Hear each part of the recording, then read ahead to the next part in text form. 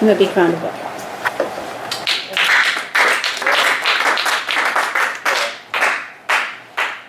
So I did my project on all-wheel drive cars and why they're better to buy than most other cars. So who has this ever happened to where you're in the snow and you get stuck and you have to shovel out your car? Alright, well, I mean, if you have a four-wheel drive car, you can already get out of that, and all-wheel drive cars help it out. So, here's a few things about all-wheel drive cars, and this is according to CDX textbook.com. They power continuously all four wheels, and this helps receive maximal traction on snow, gravel, wet roads, anything.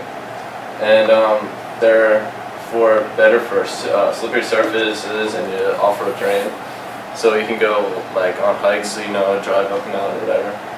And there's no requirement for drivers to manually shift to an all-wheel drive mode. It's always doing that. And all-wheel drive cars are lighter and more compact than four-wheel drive cars, so you get better gas mileage and more efficient. And they're starting to become more common. And Subarus are mostly all-wheel drive cars, and Audis are also. So if you think about it, an all-wheel drive car compared to a four-wheel drive car, you would think they're the same thing, but they actually aren't. An all-wheel drive car is going to have the power is going to go to all four wheels at all times, but a four-wheel drive car is going to have power the rear wheels and then you have to switch it to all-wheel drive, which is going to be better which is most trucks or SUVs, and it's better for off-road if you actually want to do that. And then all-wheel drive cars are going to be more compact and decent for off-road, and it's going to get better gas mileage. So that's my car now, which is all-wheel drive, and that was my truck that I had earlier, and I sold, and that was four-wheel drive.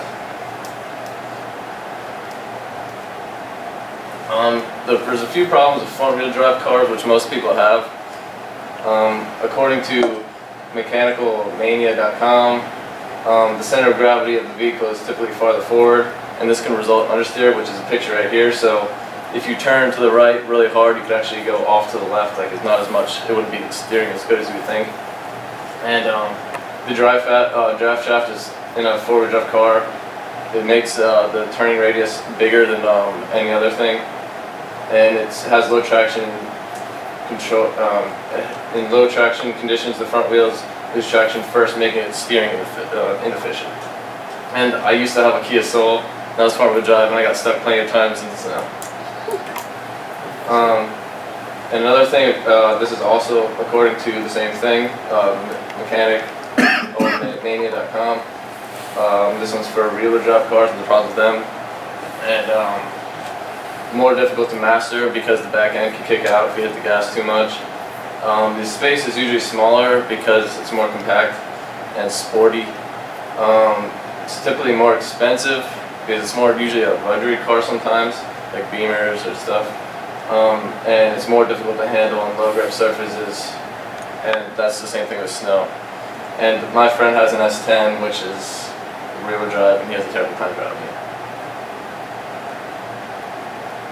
In conclusion, after giving the background information about all-wheel drive cars and the reasons why they're better than four-wheel drive cars and rear-wheel drive cars, I hope that I was able to convince you to go for an all-wheel drive car because they're better to drive overall compared to most of the other cars.